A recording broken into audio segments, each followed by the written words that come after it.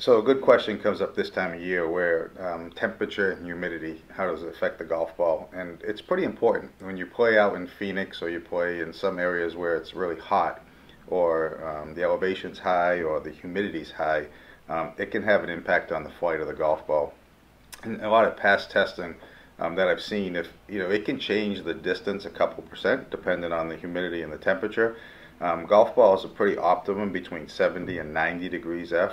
If it gets above 90, the speed of the golf ball, the spin of the golf ball can change a little bit. When the air gets a little bit lighter or the humidity picks up, the golf balls can fly further. So a rule of thumb is if it's hot and humid, typically you'll see about a 2 to 3% increase in distance. Again, try to store the golf balls in your home. You don't want them to get too hot. I've seen them in the past, if they've been really hot, sometimes they've come back with the dimples melted off.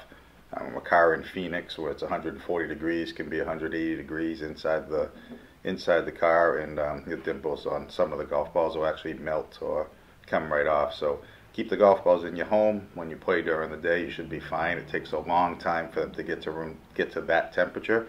But at humid days, hot days, typically you'll see the golf ball go about 2 to 3% longer.